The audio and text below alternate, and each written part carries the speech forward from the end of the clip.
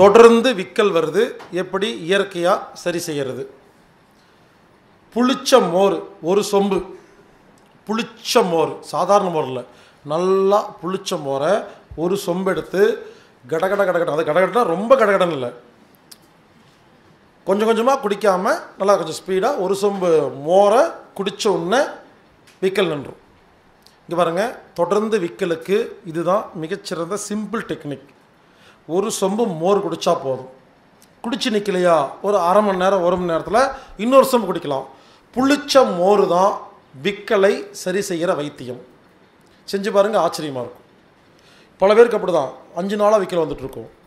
நான் ஃபோன் பண்ணுவாங்க, சொல்லுவேன், உடனே சரியாயிடும். நிறையா பேர் இது வரைக்கும் எனக்கு விக்கல் வந்திருக்குன்னு ஃபோன் பண்ண எல்லாத்துக்கும் நான் சொல்லியிருக்கிறேன். எல்லாருமே சரியாக தான் சொல்லியிருக்கிறாங்க. இது வரைக்கும் யாருமே எனக்கு சரியாகலைங்கன்னு சொன்னதே கிடையாது. குடித்தவங்க சரியாச்சுன்னு சொல்லிடுவாங்க. தொடர் விக்கலை புளிச்ச மோர் நிறையா சாப்பிடும் பொழுது உடனே நிறுத்த முடியும்.